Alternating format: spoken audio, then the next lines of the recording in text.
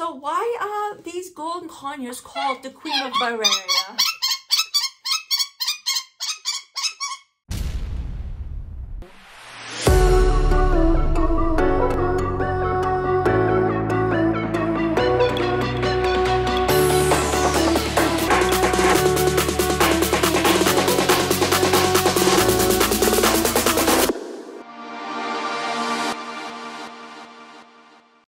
Hey guys, welcome to my channel. If you're new here, welcome, welcome, welcome. I'm Carolin from Petzholdt and I love birds. I just love birds. They are my passion, they are my life.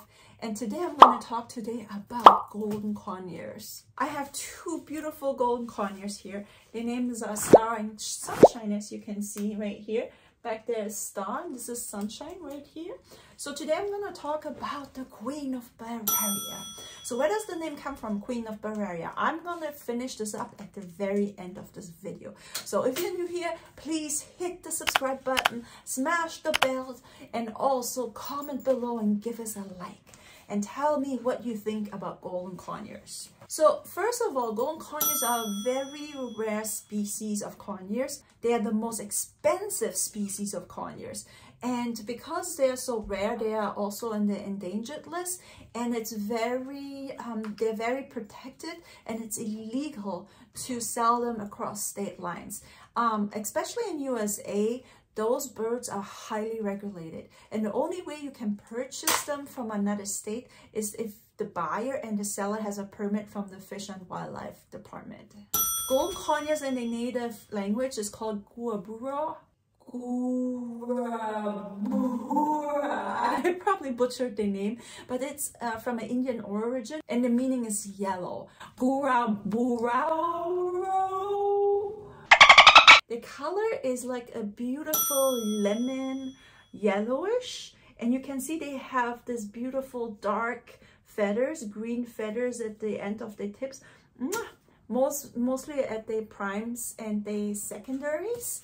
As you can see, this is Sunshine. So I'm just gonna lift up her wings. You can see right here on this side.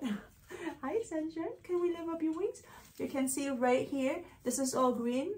And then here at the end, she has some neon feathers from the Amazon because she got clipped by the breeder, and I have imped them so she can fly. So she has right now Amazon feathers, and she has, she has Amazon feathers. She has these beautiful neon Amazon feathers right here. So you can see everything is beautiful and yellow. And yeah. Yeah, she's really happy. Golden conures have also this beautiful large beige horn beak that's really powerful. As you can see, she's like biting me right now. And babies also have this green in between yellow. So this will go away probably like in 2 years or so, or maybe even sooner. So babies have this green little like all over their face. Oh, and here's my little boy.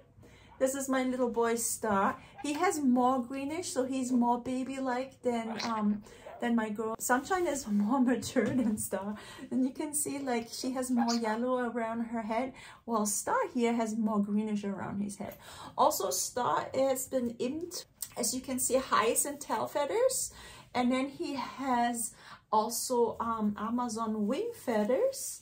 And he has African gray primaries that I imp him as well because the breeder clipped him. So both of them, this boy has like, I know, she's talking. This boy has like 3 different parrot species of feathers, and she has just one. She has just Amazon imped feathers on her. So the next thing is noise. Yes, they are very noisy. They are chattery. They are chattery boxes. I know. They express their feelings, their joy, and their sounds and their vocals. That's what they do in the wild. They like to call out for each other, and their voice can be heard like across the jungle because they know exactly where their flock is. So they like to call, they like to scream, they express their vocals in fear or joy or fun or playing or screeching for each other. So they're very, very noisy, very local. Out of a scale from 1 till 10, they are basically a 8, like in decibels, like really, really like high pitch. Do you want to like say something? Star something? Yeah, she's happy right now. You can see she's really happy. Huh? You have wings! I love your wings! They're beautiful! I love you too. They're very, very affectionate, as you can see. But this will be my next, let's talk still about noise and vocalization. So basically, because they have this high pitch, they express their joy, their needs, their desires to interact with their family by calling each other, and therefore they scream actually also onto each other. And this is their language, this is their parrot language, not ours. And it's like basically if you have a language, like let's say I speak German and somebody else speaks English, you don't understand me when I speak German. So unless we speak the same language. So basically, like, I won't understand you, or you won't understand me if I speak German. So you can understand each other if you speak English. So same thing as with parrots, because they speak different languages. We need to be aware that sometimes when they say something, we don't know what they're talking.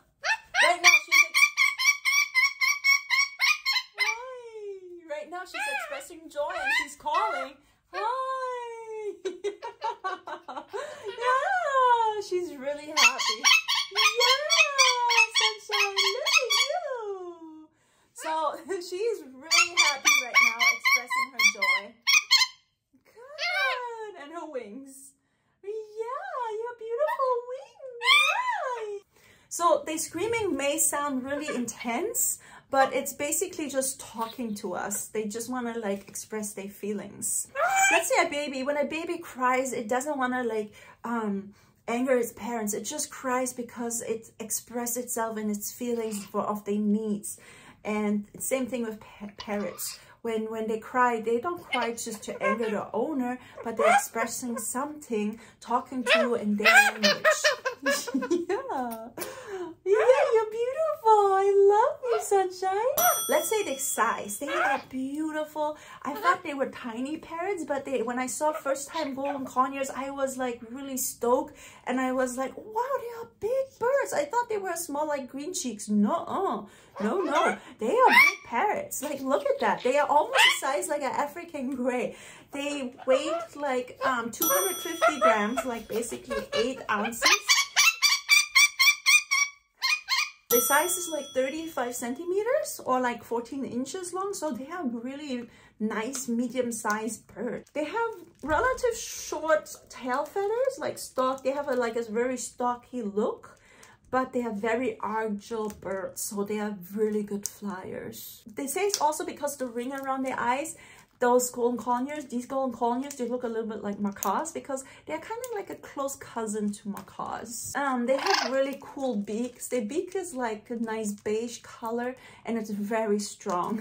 It's a really strong beak. Like those little toys that I make for them, these little bracelets toys, they chew it off and bite it and they need it to play and have fun. Play and climb around and just like discover the world. Okay, so they needs. Golden conures have a lot of needs. Like they are not easy parrots to own. Honestly, like they need to chew. They are chewing a lot. I've never ever experienced parrots that has to chew so much than golden conures does. Like they're constantly chewing. In the wild, they're constantly chewing on wood, on branches, because they need to chew all the time. Their beaks have to be really busy. They're like really like little busy beaks. You can see right now they're chewing like these toys off, and they're just having fun. They're not swallowing it. They're just chewing it and just breaking it, and they have fun breaking stuff. They need also toys to chew, otherwise they will pluck. If they're frustrated, and little Star was frustrated, he had feather destructive behavior where he was frustrated because he couldn't fly and he started plucking his wing feathers and chewing it off, and I just needed to do something fast and I didn't want to I didn't want to like sedate him to get him in, so I imped myself, and now he stopped with his chewing on his own feathers, and he's now more happier, more content, more peaceful, relaxed bird. But they are really known to like pluck each other if they are stressed. I know somebody who has a pair of golden conures and they totally plucked both of them, but he used them and worked them really hard in his shows. And it's just really sad to see because they are highly sensitive, and he just take them out and just display them in his shows, make pictures and put them back in the cage, and he wonders why they are so plucked because he never really spends time with them. So it's just really sad because those birds, they are, if they are stressed and if you work them hard like that guy did, they can like pluck themselves really fast, and it starts with the chest and then goes all the way to their wings. Okay, let's talk about diet. What do I feed them? So I give them fresh foods in the morning. They love pomegranate, they love apples, they love they don't like strawberries, they don't like bananas, grapes and fresh fruits in the morning, and berries. And then in the evening I give them pellets and nuts. They have a really high diet because they need really a high fat. They have a really high fat diet, so they really need a lot of nuts. Just like a hyacinth macaw needs macadamia nuts in their diet, they need a lot of fat in their diet as well. So I'm feeding them a lot of almond, pistachios, walnuts, and that's what they really need. And that can be really expensive because they waste also a lot of food. So social behavior. So in the wild, they flock together in a flock of 6 to 60 parrots. They are definitely flock animals, and they love to play in the wild and chew in branches, and they just like go into a tree and just chew and play all day, and they scream at each other, and they're really noisy, and they're very playful, very curious, and they have an amazing temper. They have an amazing personality. They're very friendly, very gentle, and also very confident. These birds are very impressive. I've never ever experienced so much friendliness and confidence and trust in little birds before than in these golden conure. They are also very highly intelligent. Like within the first week, I already teach them how to poop in command, and they're doing it now every morning. Once I get them out of the cage, I say poop poop, and they poop on command. You guys can watch it on my short feed because I post daily shorts, and this is just really amazing to see how intelligent they are. They give me so much pleasure and fun like no other parrots, like little parrots. They also can bite. She has quite a powerful beak right there. But they're just so amazing, so affectionate, very sweet birds. I love to spend so much time with them because they're just gorgeous and very loving. So once they love you and they really trust their owner, they are just amazing companions. They really are. They're also little clowns. They're so funny, like the way how they act, the way how they just do things, how they eat, how they fly, how they just interact with the other birds. It's just like really amazing just to see how intelligent and how fun they are. They're really very expressive and very entertaining. Those golden conures, they're not easy to breed, and they're very hard to find, and they're also very hard to keep because of the plucking issue. I didn't know that up front. Where's your toy, guys? And also the reason why they're so expensive is because they're also really hard to breed. I never had a twin pair of parrots before. All my parrots I bought was just like singles, and then I just raised them in a little flock, but I never had a sibling pair like Star and Sunshine. So this is like a game changer for me, just to experience like a sibling pair and raise them. It's just like super fun, and it's basically like such a pleasure to see them grow and like interact with me. Male or female?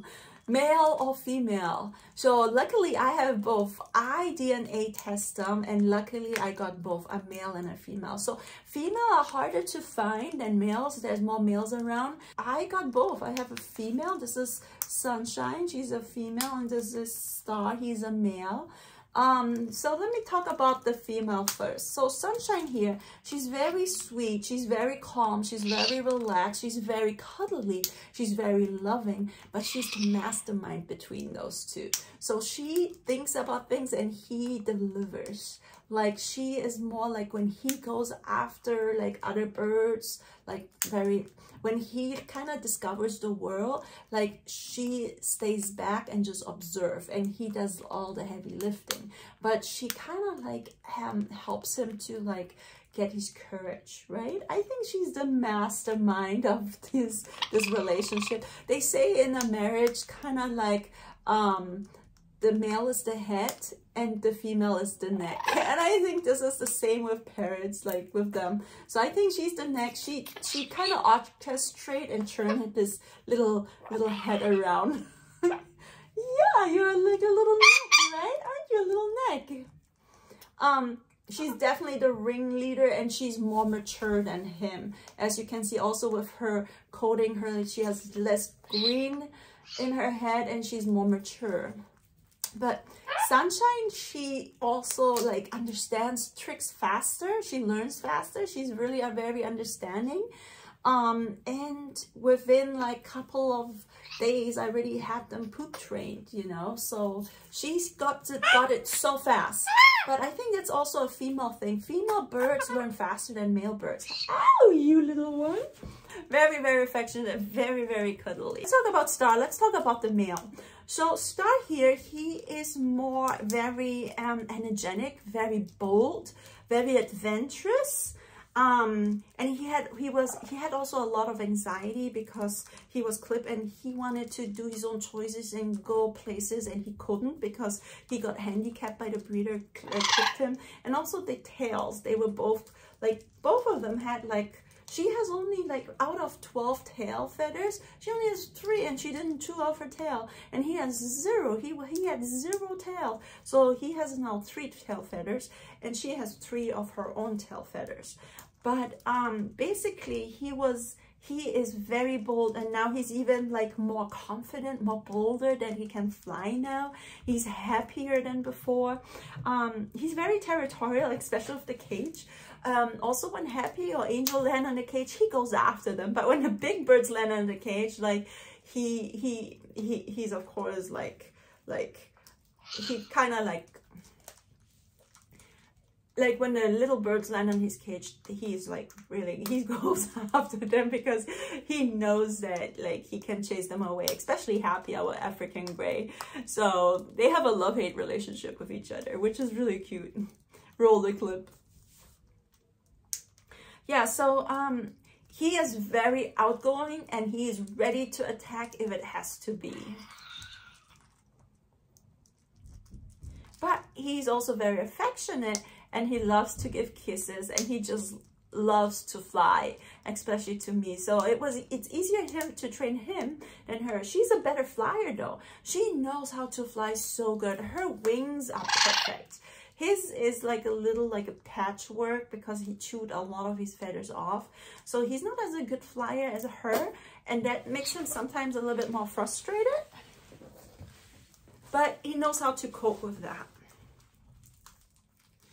So conures, golden conures are very very social birds.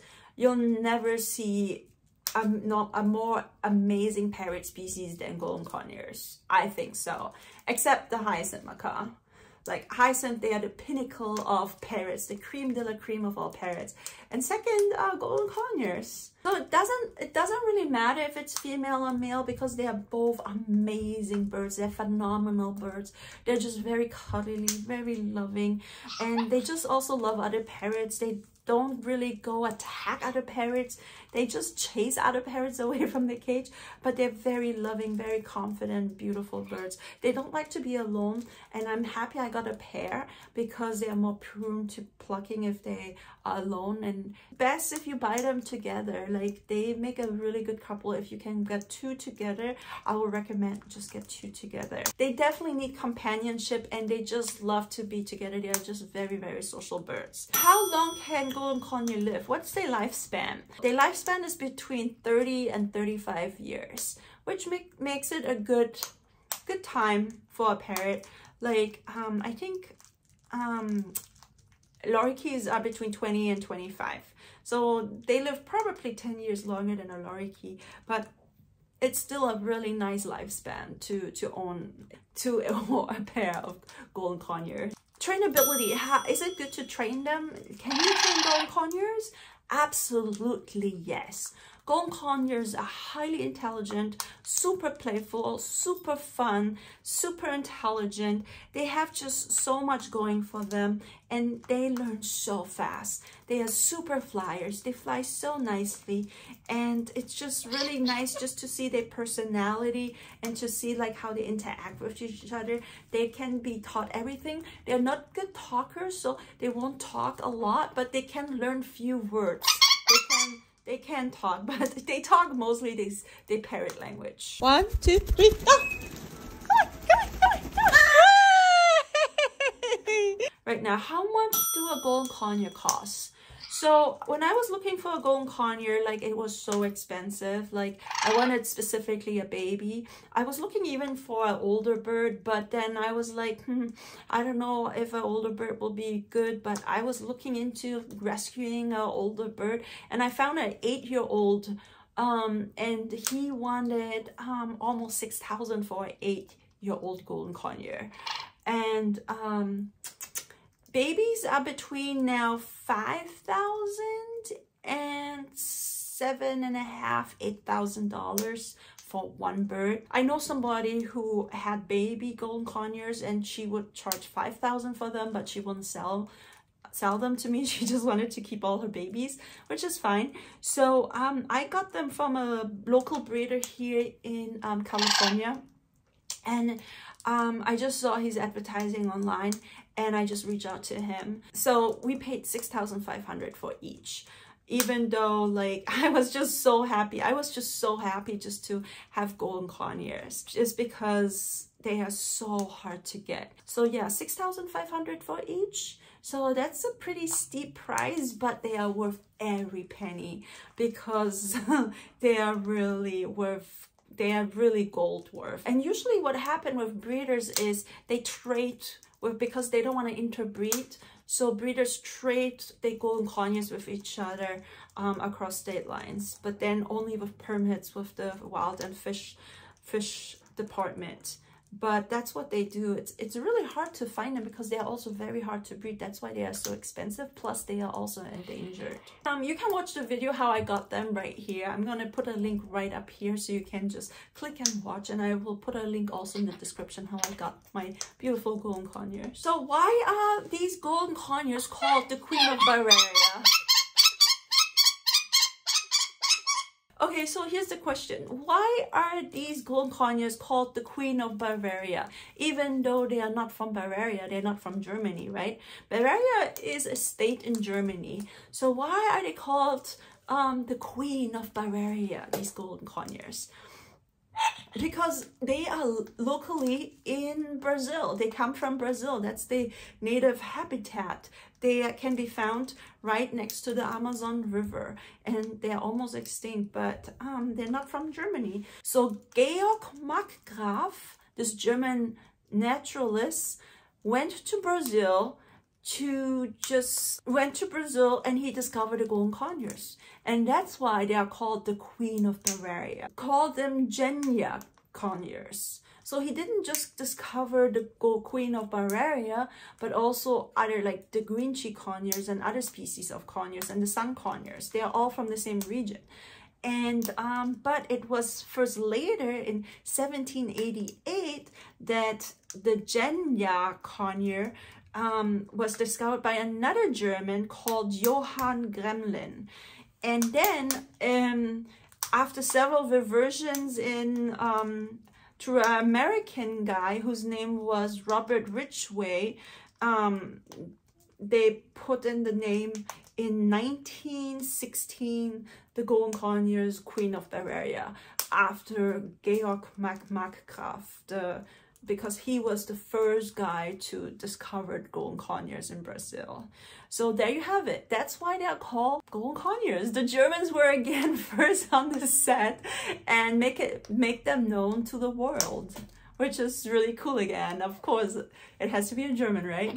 Yeah, Sunshine agrees. They're just so beautiful, and they are basically worth every penny. I love them so much. I've never had a more expressive, more fun, more intelligent like couple like these beautiful conures. As you can see, they give me so much joy and pleasure, and I just love them so much. So if you like this video, guys, please subscribe and give me a thumbs up. Comment below. If you don't know what to comment, just put in a 111, because then YouTube will help me to get my analytics back up. Just comment 111, that will work too. And yeah, so this concludes this video about my golden conures, right? Thank you for watching, guys. I'll see you in a new episode of Carolin von Petzholdt. Says bye, guys. Bye. Bye. This is all what you have to know about golden conures. Okay, let's go kiss. Mwah!